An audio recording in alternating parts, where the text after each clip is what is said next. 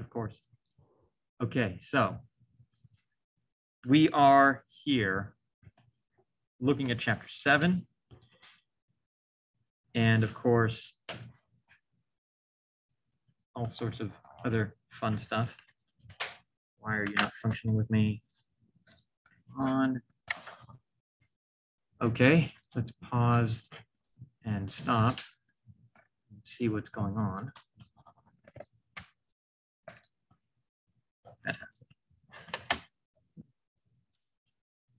Technology is fantastic in the way that it actually can get nothing done too. Oh, there we go. Okay.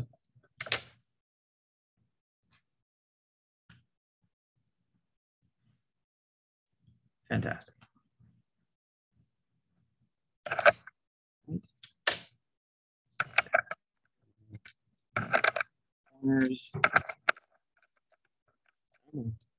Plug in.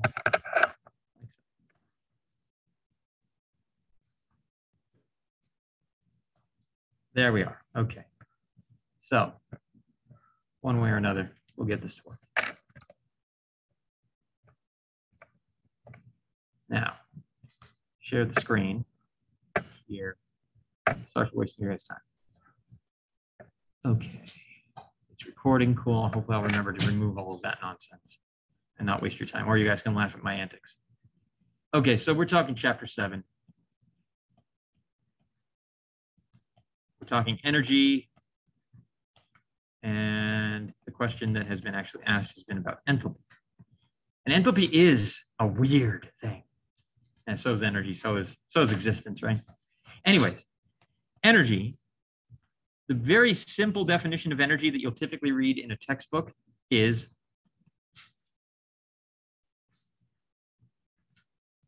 the ability to do work. Oh, wow, isn't that helpful? That tells you so much. Energy. So when you're not feeling like you want to work, or if you don't have a job, I guess you don't have any energy, right? If you're unemployed, you don't have the ability to do work, then you have no energy. That's not what they meant by work, though. Actually, what is work? Well, work is force exerted over a distance. And what is force? Force is mass times acceleration. Now, acceleration doesn't mean just speeding up. It also means slowing down. Acceleration is purely a change in velocity. Okay. Acceleration is a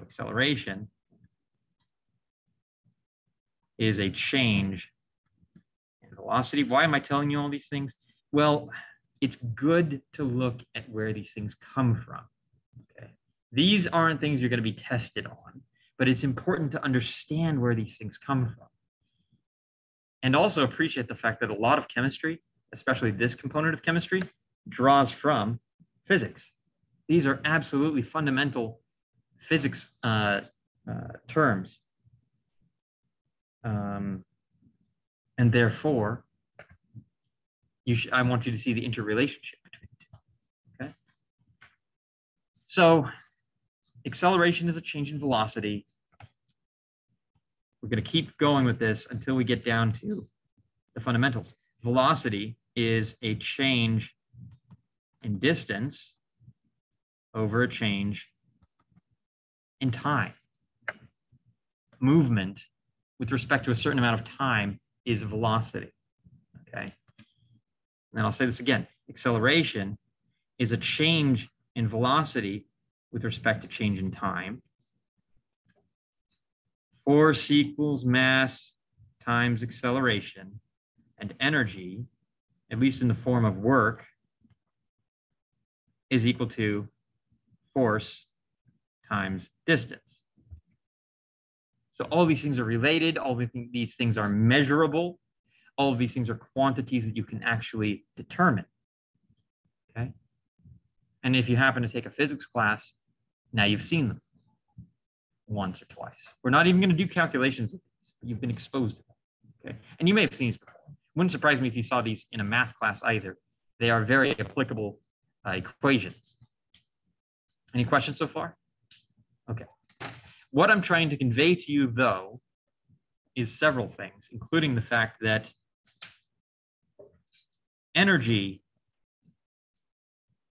to begin with, is a complex idea. Okay? There are different types of energy. Work is only one of them.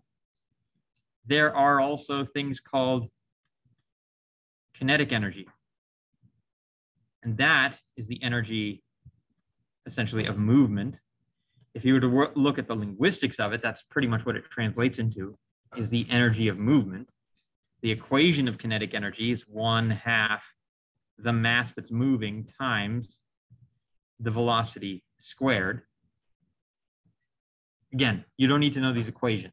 The point is just to show you what I'm talking about. Mass moving at a speed is kinetic energy, the energy of movement. Okay. There's also something called potential energy. One way to think about potential energy is stored energy. And in physics, we tend to go with the height of the object multiply, let's see, what is it? Mass, height times. I'm literally blanking on the equation of potential energy right now, and that is embarrassing. It is height times mass times acceleration. Pretty sure that's right. The height that you move the object, and the acceleration typically is gravitational acceleration. So the height that you move the object, the mass of that object, and then gravitational acceleration because you've lifted that object from the surface of the planet. And so therefore you're holding it and the energy is stored as if it were accelerating toward the center of the earth. Okay. Again, the point I'm trying to convey to you is we have ways of trying to understand energy by looking at the types of energy. Okay. There are even ways of interconversion between energy and mass. So when we say that mass is conserved and energy is conserved, there are theories that suggest that energy and mass interconvert. And that's a crazy idea too. But you do see it occurring. It appears to be occurring at the level of subatomic particles when you look at nuclear physics. Okay. Now, we're not going to go there into that level of detail, but it's fascinating. Absolutely fascinating. Okay. So, again, what is energy? Energy, we tend to say, I'm repeating myself, I know, but it's the ability to do work. Okay. Heck, one definition of mass is the ability to resist gravitational acceleration. Now that's a crazy idea too, or it may feel that way. The ability to resist gravitational acceleration, okay? So if energy is the ability to do work, and now we're in chemistry, chemical work, and not just chemical work, but one definition of work can be essentially, let's see, you boil it down to, it is pressure external times change in volume, P delta V. Okay. For me, personally, equations make sense. They make more sense than the sentences explaining them, because you can look at a symbolic representation of something, and it can explain things in a way that words can be difficult to utilize. Okay. Pressure is even a difficult thing at first to define. Pressure is force exerted over an area. So not a one-dimensional distance, but a two-dimensional area. It's force exerted across an area is pressure. Okay. That's why you guys may have heard of units, things like pounds per square inch, which is what we tend to use for tire pressure here in the US, pounds per square inch. Right? Pounds are a type of force. And of course, inches squared is area. Okay. Good so far? You guys with me so far? Okay. So all of this is coming back to all of these different interconnections, and it's difficult to see them at first. But what I'm trying to convey is we're talking about energy, which is a difficult to grasp concept to begin with. Okay. And now we're talking about chemical work, which tends to be something we discuss. There are all sorts of things. I don't think the book goes into this, but how many of you guys have taken physics? Anyone taken even like an overview of physics? High school counts. High school physics counts. Absolutely. Yeah. Or how about physical science? Have you taken physical science? That even has a little bit of physics mixed in there. Okay. If you've ever explored those concepts, then you are familiar with, in general, the idea of E is often used for the internal energy of a system. Have you guys ever heard the term system versus surroundings in scientific courses? We're looking at the system versus the surrounding. Okay. There's a very basic way of defining perspective in physics. And one of the things about physics, and it continues through into chemistry, is that what you're calculating is relative. There's very seldom a time you calculate something that's absolute. What you're looking at is relative.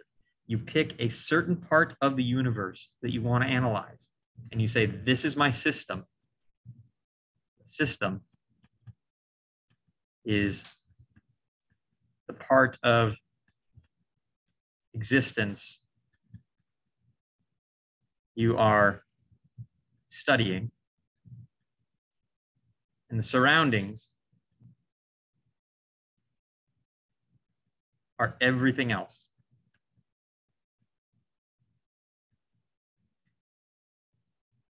Okay. Whether it is a single molecule you're talking about as your system, or you're talking about this classroom as your system, or you define the universe as your system. You can define the universe as your system, and whatever else exists outside this universe, which we have no clue about.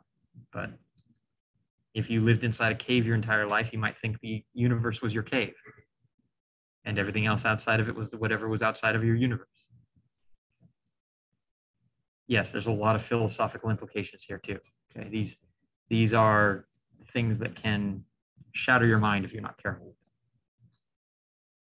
The system and the surroundings, though, are the way that you begin to define what you're studying. Because you look at energy exchanges either within the system or with the system and its surroundings. Okay? And the internal energy of a system in physics tends to be the most fundamental thing that you study. You study the internal energy of the system.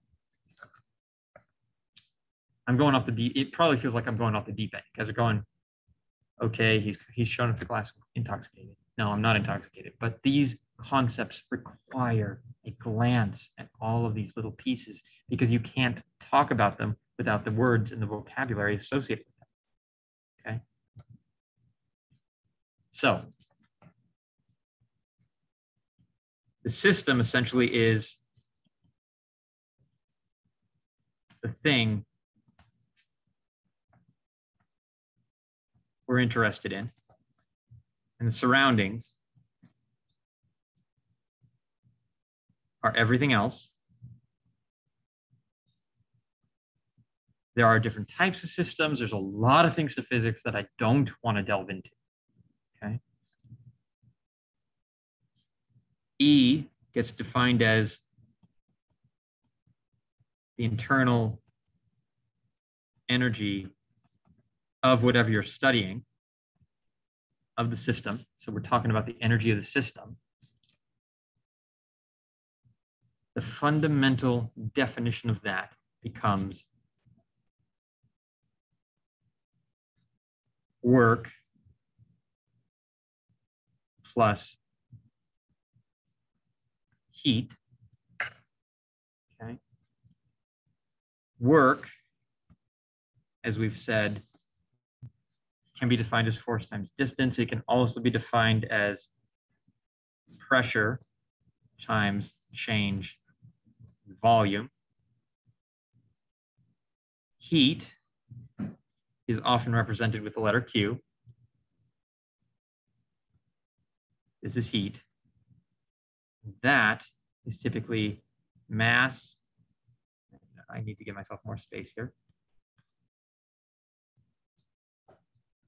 So Q, meaning heat, is equal to mass times,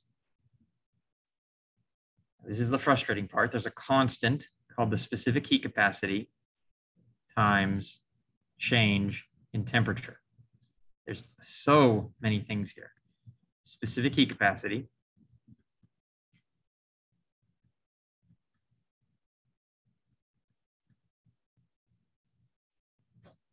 T is temperature, delta T is T final minus T initial. There's a lot of things here to unpack. There's a lot, okay? All of these things I'm trying to mention, though, is these calculations become very complicated when we start talking about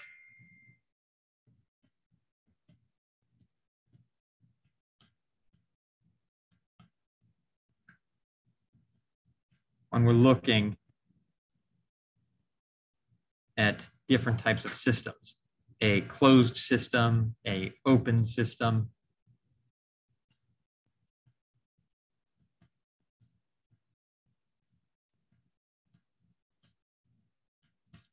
Closed systems don't exchange stuff with the surroundings, open systems do.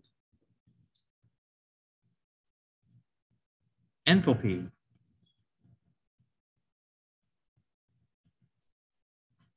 is a measure of systems adjusted for, we'll basically say for ease of use, for ease of calculation, okay? Enthalpy literally is what we call a state function that exists to make calculations easier. It was created artificially in some ways, you could all say. There are different ways of conceptualizing enthalpy, but the primary reason it was created was for ease of calculation. Now, all of this stuff boils down to the following. In an open system,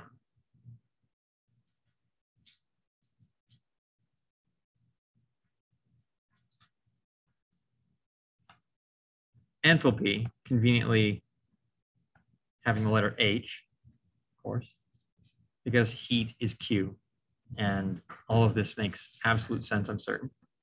There are reasons why these letters are chosen, but I've already wasted enough time, your guys' time, with the bigger picture things. So enthalpy in a closed system, let's say, is work plus heat plus a new P delta V function. Now, what I forgot to correct was it's actually minus P delta V. So work is minus P delta V, which means that enthalpy in an open system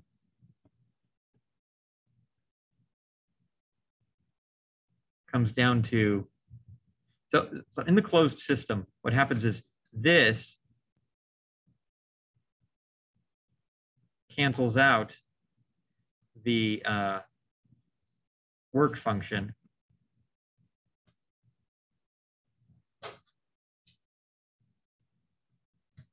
allowing H am I teaching this right?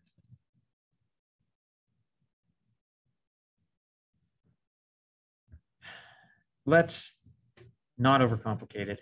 Let's just go back to something that's saying that enthalpy exists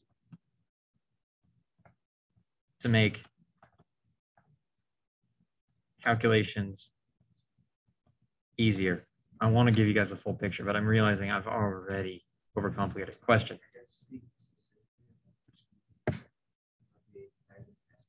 First question.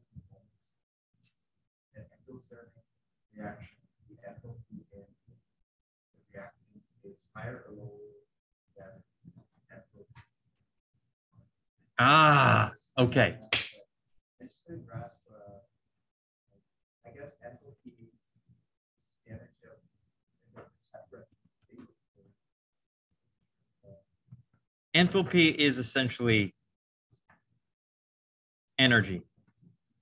Okay, you can think of enthalpy as being energy, essentially. Okay, there's reasons why it has a different name, et cetera, so the calculations, blah, blah, blah. But enthalpy is energy. Okay, specifically, you can think about it as work and heat type energies. Okay, because there's also, of course, if you have enthalpy, you've also got, come on, brain.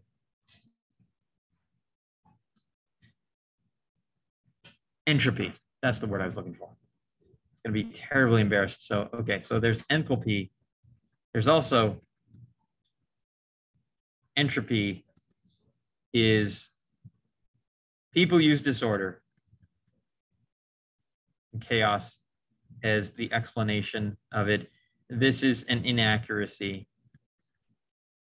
Technically, it's a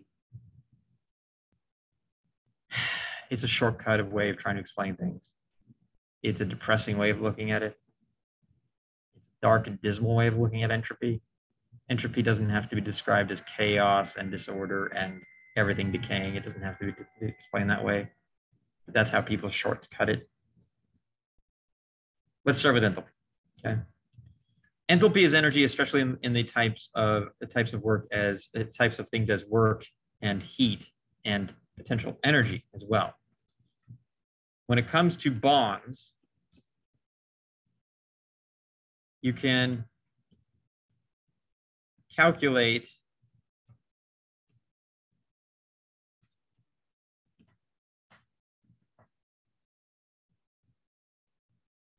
the enthalpy of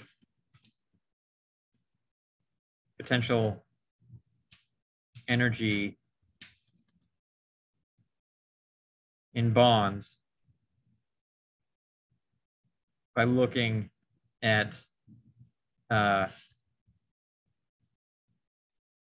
much energy is required to break bonds. And one of the really nice videos that I included on the Canvas site that I really like, because it is such an important concept to convey to you guys, I'm about to do on the next slide. Okay. Are you guys with me so far? As well as you can. Okay. Enthalpy can be utilized to calculate. So you can calculate the bond enthalpy by thinking about it as potential energy in the bonds by looking at how much energy is required to break bonds. That's an important thing to conceptualize.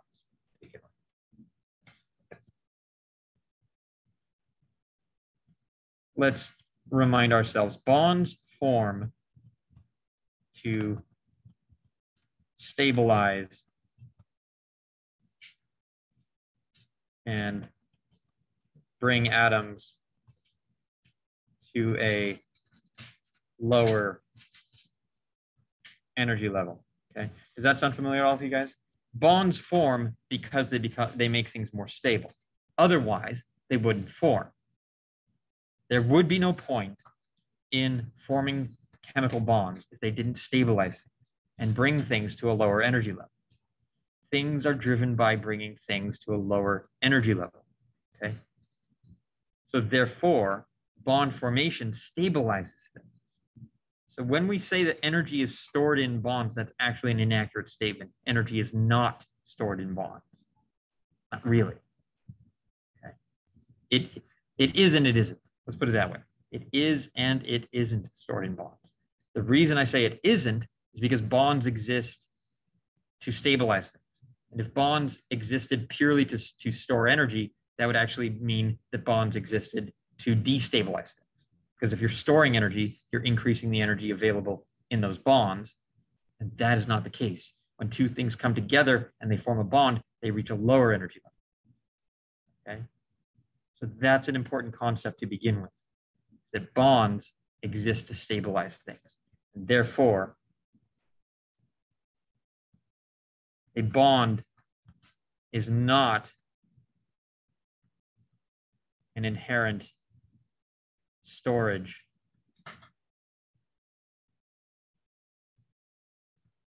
of energy. And I have to convey that to you guys because it is so often taught in the wrong way. And I'm even guilty of teaching it the wrong way in past semesters. I have not emphasized this enough. I have not made sure that this was clear. I think even early in life, I misunderstood it because it makes sense. You go, okay, I light a fire. I light this paper on fire. It's releasing energy spontaneously. Clearly, energy was stored in the paper. And we start to think of everything as being energy storage based upon that. But that doesn't make sense if you think about why would bonds form in the first place. Bonds only form because things become more stable, because energy is actually released in bond formation. When bonds are formed, energy is released. Okay? In general. In general.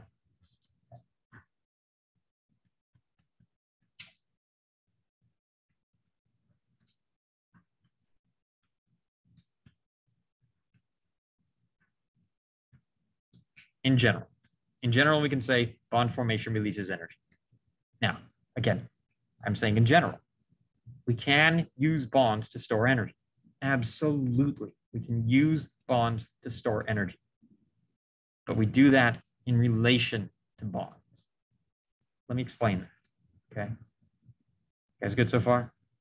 Okay. So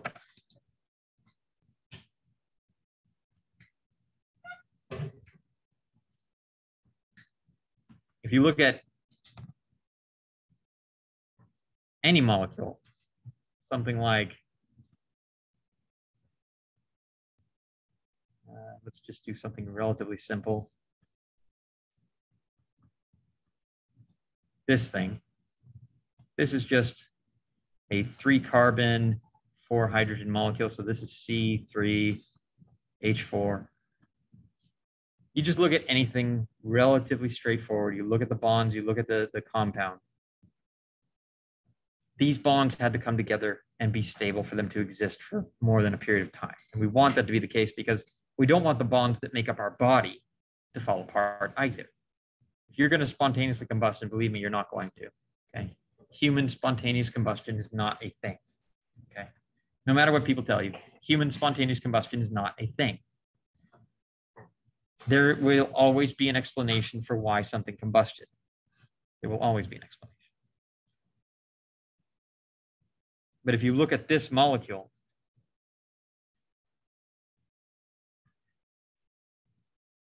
it requires energy to break these bonds. You have to literally pull these things apart. Okay? It's like magnets. You bring two magnets close enough to each other, they're going to stick together. Okay? So energy is required to break those bonds. Same thing goes for diatomic oxygen. Diatomic oxygen, reactive certainly, highly reactive. But diatomic oxygen exists very stably in the atmosphere as well. Otherwise, there wouldn't be any oxygen available for us to breathe. Oxygen is very stable in the air and doesn't just react with everything instantaneously, because otherwise we wouldn't be able to breathe. We wouldn't have it available for a long period of time. We'd have to always store it in canisters away from everything else just to be able to breathe. We don't have to. That's not the case, thankfully. So therefore, diatomic oxygen is also stable.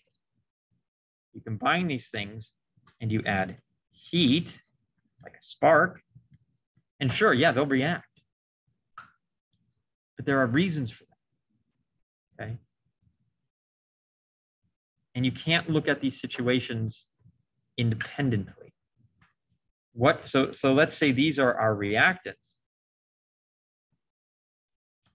These are our reactants.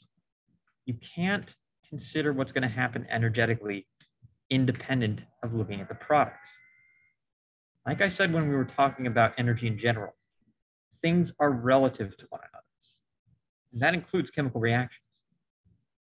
Things are relative to one another. There are relationships that exist between reactants and products. That is what we were talking about when you're talking about the enthalpy of these reactions, and higher in energy, lower in energy, exothermic versus endothermic. Those are in relation to the energy found within the bonds of the reactants in comparison to the energy found in the bonds of the products. Okay. So if we look at the products of the reaction we're actually talking about is C3H4 plus O2 that gives us the unbalanced CO2 plus H2O, which is apparently the one that I'm going to be talking about. And yeah, we can balance this thing. We can put a 2 here, 3 there. And that gives us 2 is 6, plus 2 is 8. So we need a 4. Now we have balanced reaction. If you look at these products, the enthalpy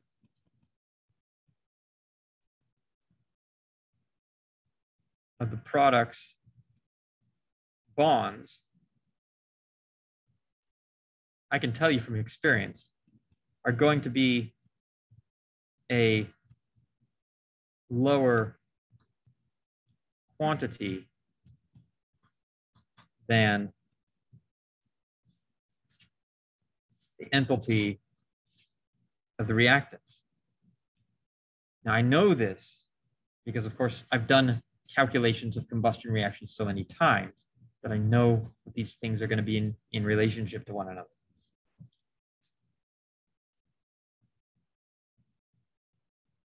This is a combustion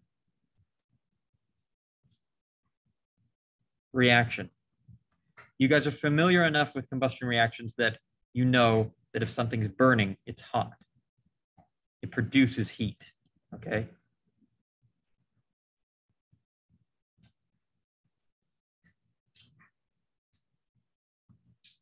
That means heat is released. Released. Heat is released, okay? Heat is released. That means the energy of the bonds in the products is lower than the energy in the reactants. Now, does that actually make sense? Does that make sense to you guys? If it doesn't, please let me know. If that doesn't just snap in place for you. Is there anyone who goes, why? Absolutely. So,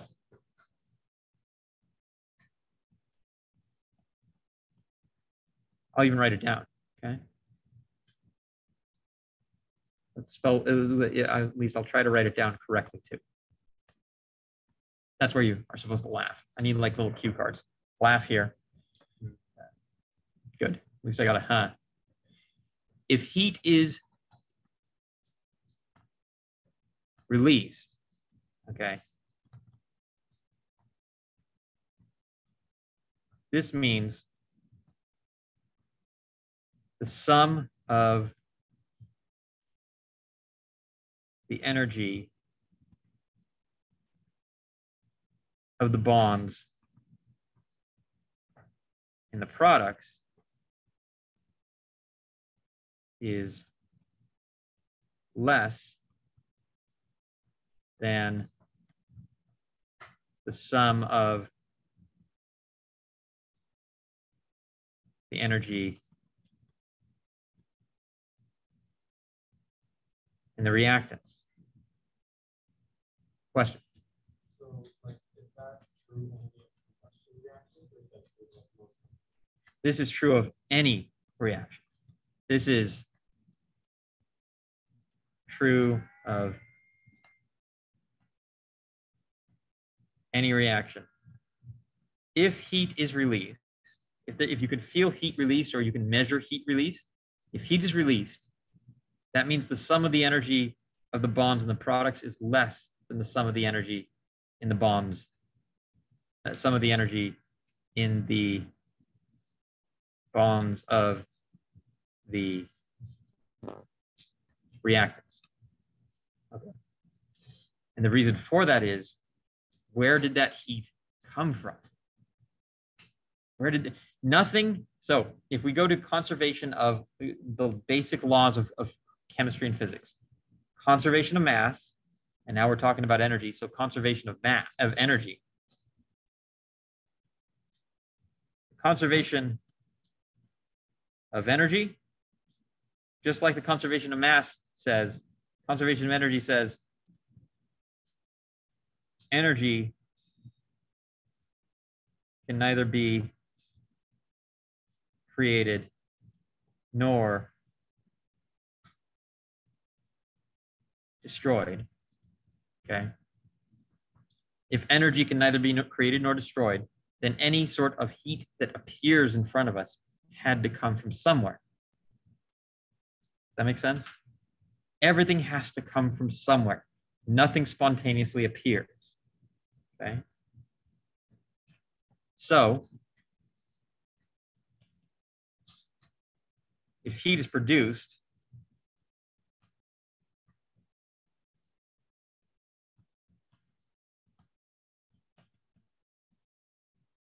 then it came from chemical bonds. And what we're talking about is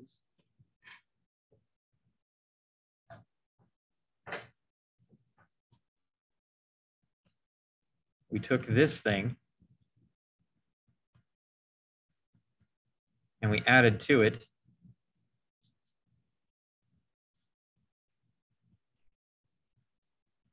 what I think we added 4 oxygen molecules. I think the balance reaction is 4 oxygen molecules, if I recall correctly. And yeah, you can literally draw these 4 oxygen molecules.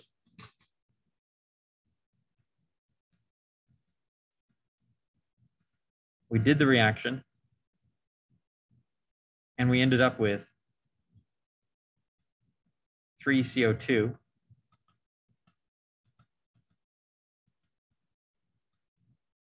drawn as quickly as possible and therefore incredibly ugly.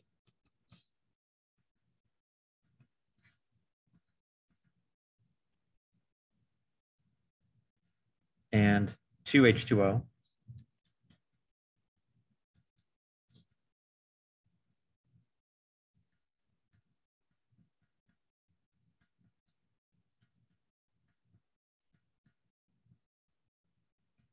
And what it literally means is, if you were to add up all of the energy found in the bonds on the reactant side and compare it to the energy of the bonds on the reactant side, all of them, all the bonds, all those molecules I've just drawn, the energy would be less on the right-hand side than it would be on the left-hand side. And that energy goes out into the form of the heat that you feel when that stuff burns. And the same is true of any reaction where you feel heat produced, where you measure heat being produced. What is produced as well as these substances is plus heat,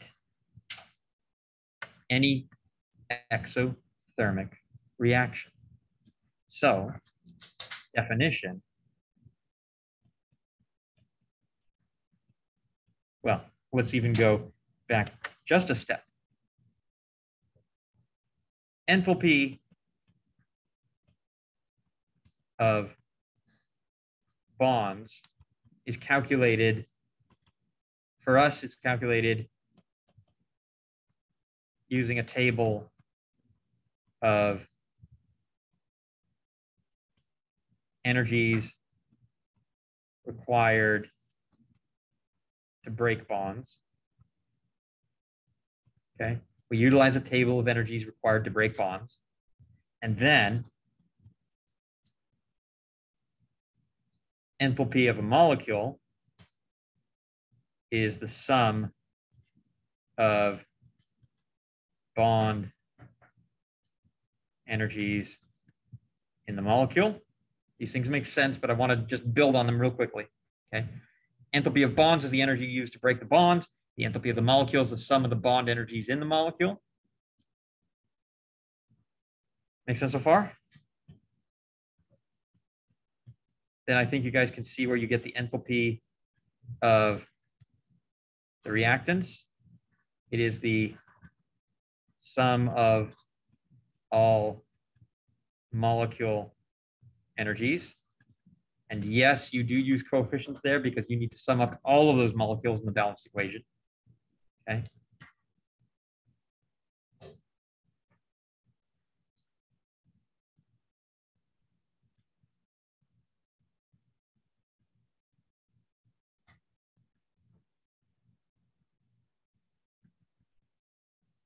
And the enthalpy of the products is the same exact thing, but for the products rather than the reactants. Make sense so far? Okay. You guys are with me so far? Then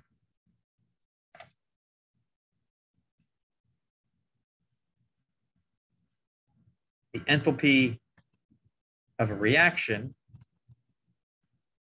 is equal to the change in enthalpy, okay? Which therefore would be change in enthalpy will be equal to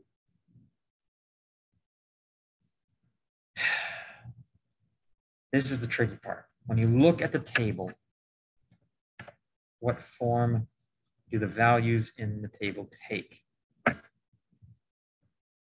So, where's our text? There it is. Actually, I'm looking at the text.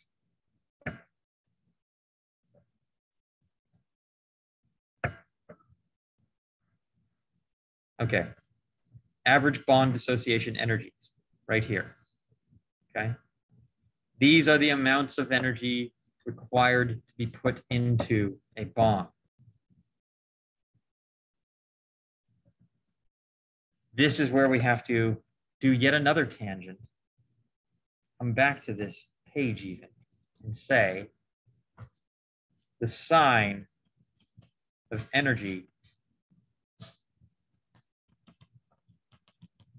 indicates the flow of the energy. Okay, the sign of the energy indicates if it's going into the system or out of the system. Are you putting energy in or out? This is just like your bank account. If you put money into your bank account, it's positive. If you remove money from your bank account, it's negative. That makes sense? So the sign, positive, means in. And I will stress this is with respect to enthalpy.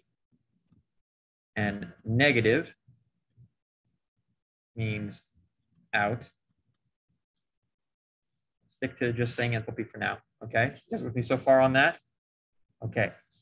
Therefore, when we look at these energies and you see how all these energies are positive, these are the energies required to break bonds. So they are positive because you have to put in this energy to break the bond. Okay, they're positive because they're required, therefore, to break the bond. That makes sense so far? See, it's consistent. If you need to put energy into a system to achieve something, You have to put energy in here to break the bond. These bonds don't break spontaneously, they're stable. So you have to put energy in to break them. Okay. Good so far? Okay. So bond,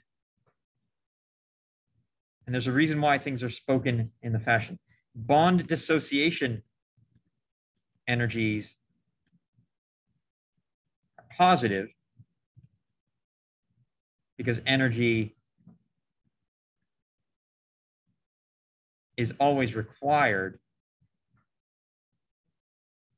to break a bond. Okay. Bond dissociation energies are all positive because energy is required to break bonds. So if we're talking in isolation about bond breaking, it's always going to be a positive value. Okay. Rather than going backwards, I'm just going to go to the next slide. Okay, you guys with me so far? Trying to do this as slow as I can and make sure that it makes sense. So the change in enthalpy for a reaction is going to be the enthalpy of the products minus the enthalpy of the reactants. Now, this is pretty standard operating procedure. Just like when I showed you temperature is final minus initial, this is products minus reactants. End place minus starting. It's a very common theme in science and in math is final minus initial, last thing minus first. Okay. We can actually do this calculation for that reaction I just showed you. Okay. Looking at those molecules, we've got our products are 4. No, it's not 4. It's 3. Here we go. I'll just write it out. Ready? It is 3 CO2 plus 2 H2O. Question?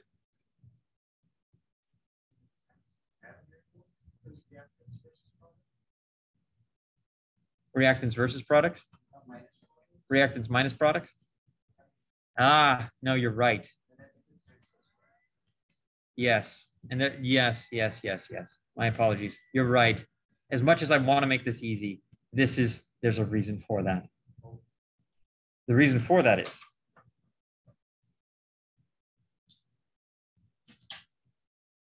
okay.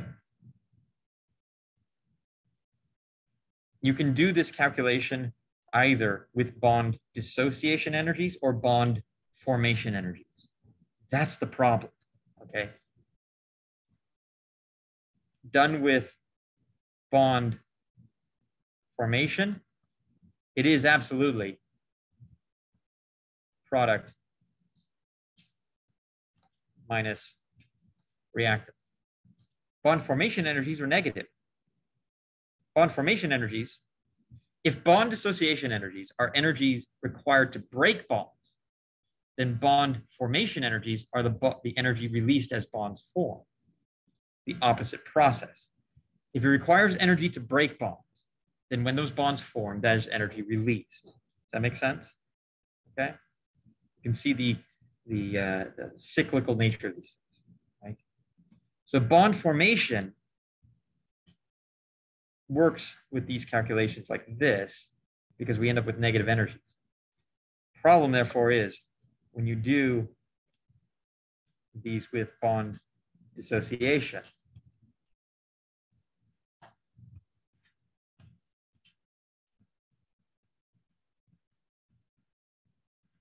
you actually have to do this with H of the reactants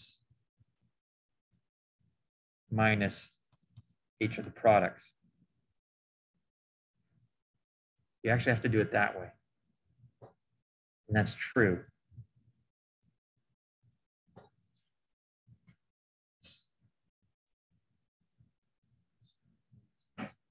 Pardon? We are.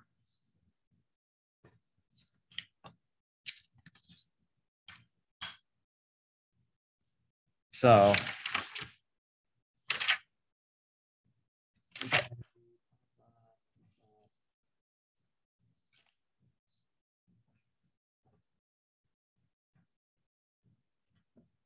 yeah, the problem with this equation will become clear. So let's just do this. Let's do an example, okay? Which was C3H5 plus O2, 3CO2 plus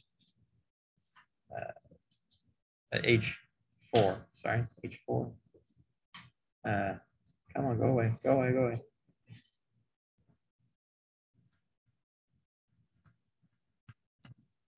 And it should be a 4 there. Okay, so H of the reactants. You look at our table, and looking at this table, you can make use of these values. You guys will have these values on the exam. You do not need to memorize these. First and foremost, that should be clear. You do not need to memorize these, okay? These values, if you need them, will be provided to you, okay? And very likely, you'll need them because you'll see homework problems where you're doing exactly these calculations, okay? So we've got a carbon-carbon double bond right there, 391 kilojoules per mole. There are 2 times 391 kilojoules per mole, which is on the order of 6,782 kilojoules per mole. So that's the carbon double bond. And then we've got 4 carbon hydrogen bonds. So that is 4 carbon hydrogen bonds comes down to 413. So that's 4 times 4, 113 kilojoules per mole, which is on the order of 2, 4, 5, and 1,652. And then finally, we've got 4 times the oxygen-oxygen double bond. The oxygen-oxygen double bond is 201. 201 times 4, that's kilojoules per mole, which is then on the order of 408. Then we add these things together. Do a summation. 2, 2, 4 is 8. 8, 5 is 3, get 1. I know it's lots of fun watching me do math. 8 and 6 is 14. Plus 8 is 22. Carry the 2. Gives us 3,283, I believe, kilojoules per mole. Okay, you guys with me so far? Okay, so that's for the reactants. Do the enthalpy of the products. And yes, I'm doing this very fast, I know. I do apologize, but I'm so far behind what I wanted to convey to you guys already, and time is burning fast. There are 3 of the CO2, which is a carbon double bond on both sides. So there are 2 carbon oxygen double, not carbon, sorry, carbon oxygen double bonds, 200, 2 times 200 kilojoules per mole. There's 2 of those in the carbon dioxide. There's 3 of those total in the reaction. That is going to be 4, so that's 1,200. And then we've got H2O. There are 2 of those, and there are 2 oxygen-hydrogen bonds. So that's 2 times 2 times an oxygen-hydrogen single bond right there. If I said double, that's an embarrassment. It's always going to be oxygen single bond. Sorry, hydrogen. It's always going to have single bonds. Oxygen, hydrogen, single bond. 467. So 467 essentially times 4 is going to be 8. It's going to be another 8. And it's finally going to be 1,888, 8, 8, 0, and a 3. Okay. Now, we're saying it's reactants minus products, right? That's what I've got here in my study guide. That is what the book says. I think this agrees with the book.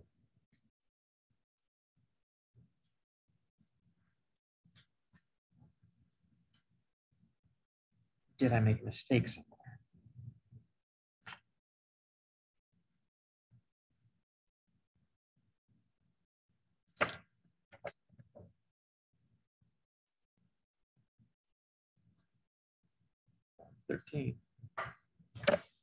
Okay, so you're probably sitting there going, okay, 3238 minus 3088. That's going to give us a something on the order of. This is where I wish I'd pulled out my calculator.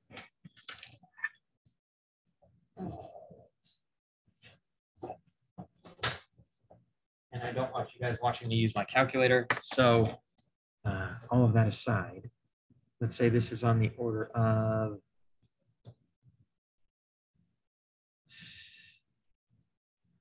170. Sorry? 150. Thank you. That sounds a lot more accurate. 150 kilos. What the real mistake that was made is the calculation. Okay.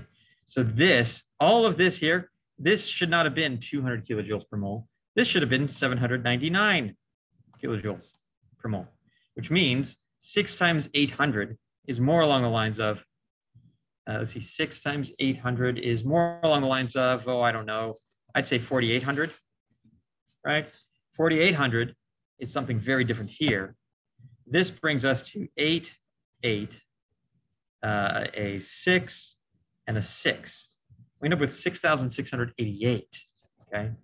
So then, when you do 3238 minus 6,688, when you do that, all of a sudden you get minus, oh, I don't know, 0, something on the orders of very roughly, negative 3,000 kilojoules per mole. Okay.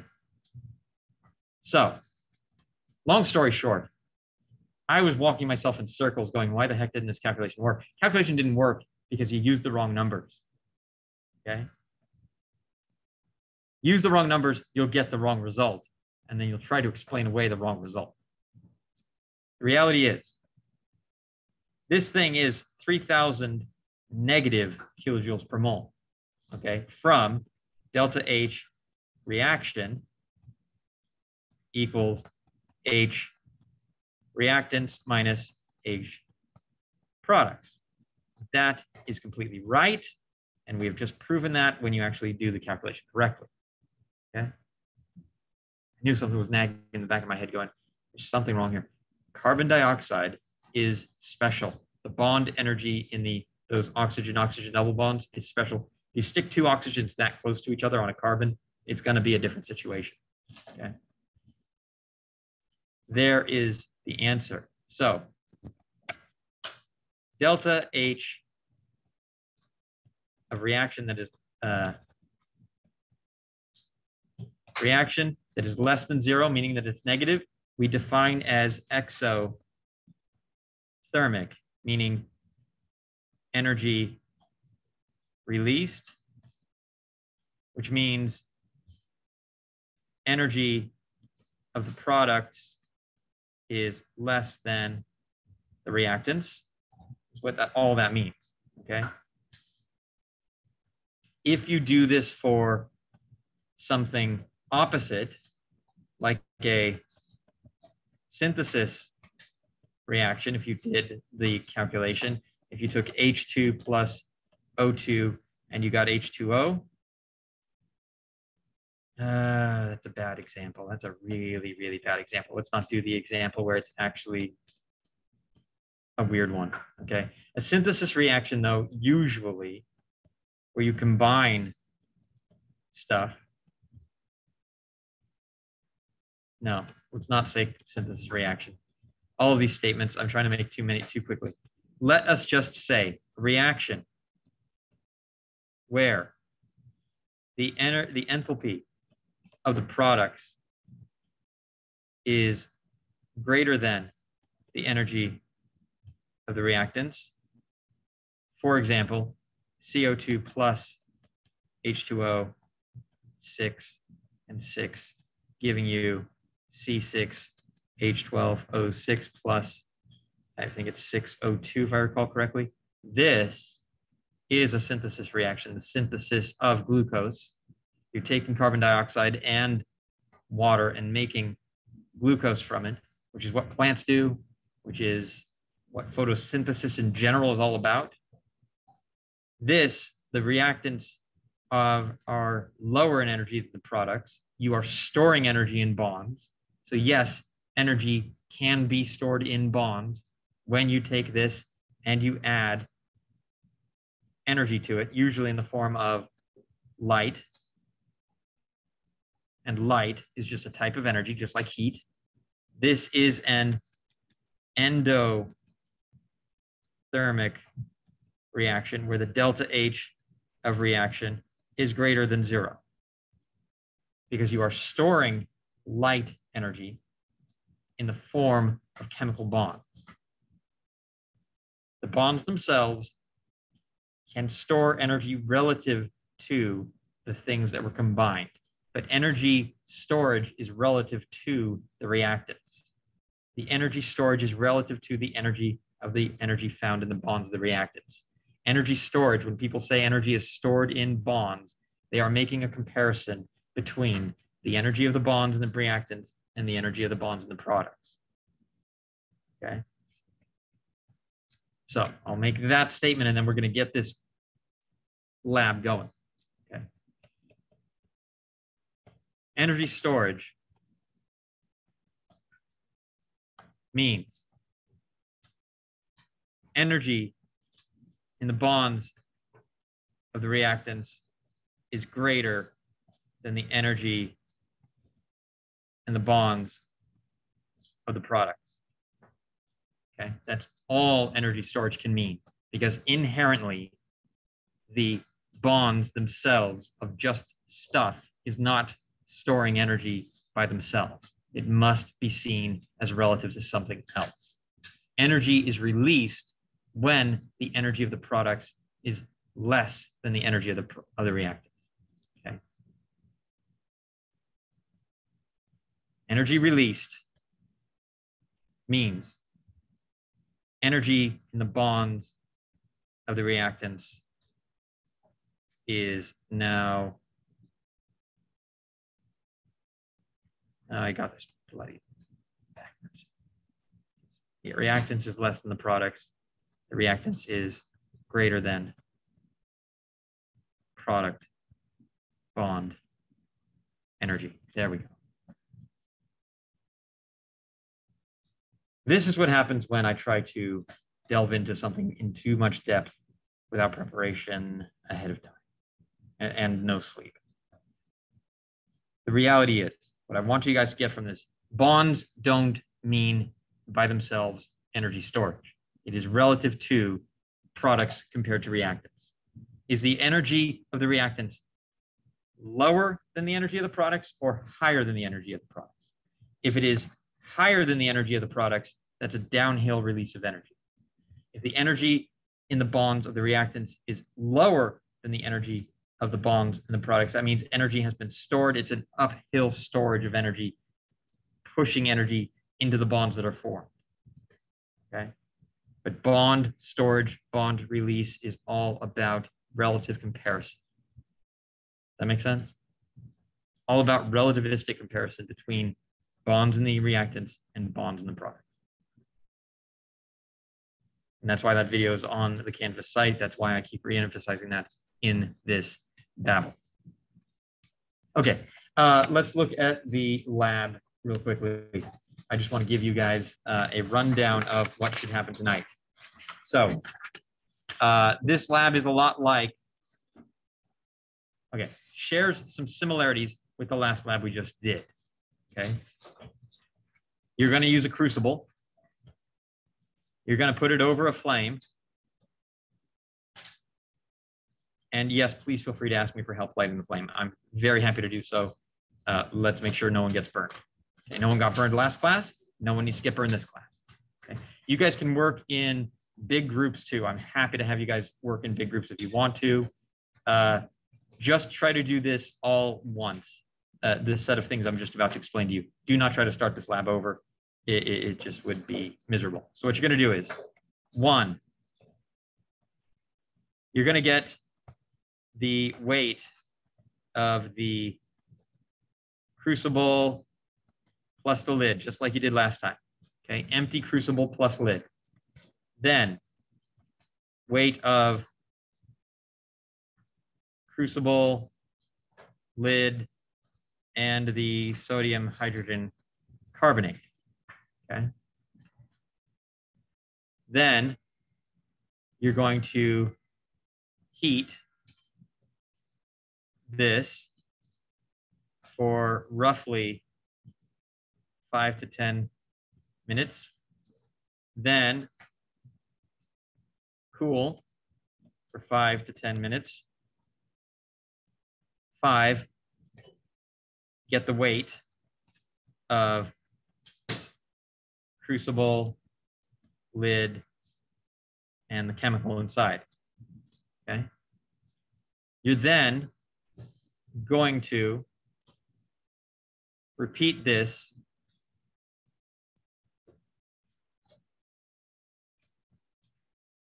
at least twice more. What you're looking for is a change in weight between heatings of less than 0.05 grams. So you're going to weigh it on the analytical balance, and you're going to compare the two weights that you got from the first heating change to the second heating change. Look at those two. If after the first heating cycle and the second heating cycle, you see no change, you see a change of less than 0.05, you can stop there. But so that means you only need to theoretically heat it twice. Okay. So you should at least repeat this one time. Consider repeating it twice if you need to. Does that make sense? So you're going to weigh it, and we're doing mass by difference. You have to do mass by difference. There's no other way to do this. Okay. Doing mass by difference. No way around it. Okay. Get your weight of your crucible and lid, then put the chemical inside, get the mass of the total, calculate the difference, then heat it, cool it, get the mass of the total, get the change in, get the mass of just the compound inside, and compare the two side by side. Then do one more heating cycle at least, okay, and compare the two heating cycle mass change, two masses. If they haven't changed by very much, we can call it a night. If not, do it one more time. Okay, sound good? Okay, final thing. So if you look at page 92, weight of crucible and lid, weight of crucible, lid, and compound, weight of the compound, weight of crucible, lid, and solid residue. So that's after, so step 3 is the weight of your first heating cycle. Okay, step 4 is now, so steps, my apologies. Step 3 is before you've heated anything. Okay, step 3 is before you've heated anything. That's the weight of your sodium hydrogen carbonate before heating. Step 4 is the weight of everything after you've heated it once. Step 5 is the weight of your whatever's left inside the crucible after heating once. Step 6 is the second weight of everything after your second heating cycle. Step 7 is after you've subtracted off the weight of the crucible and the lid. Step 8 is if you need to do a third heating cycle. Okay. Now, finally, sodium hydrogen carbonate. Pretty sure this is in the thing, but it decays into, because this is a decomposition reaction, into sodium carbonate plus H2O, gas, solid, plus CO2, gas. And what you end up with is a 2 here. And that should do it.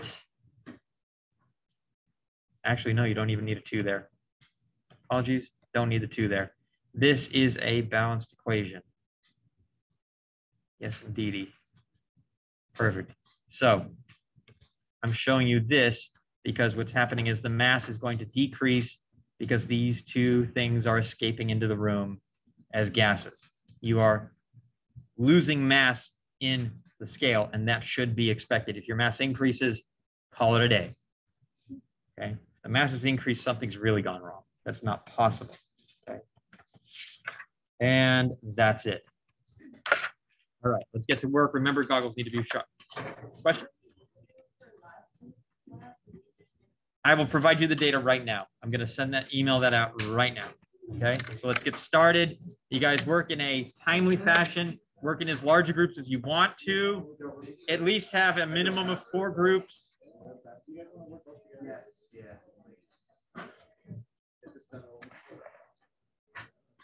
Yes.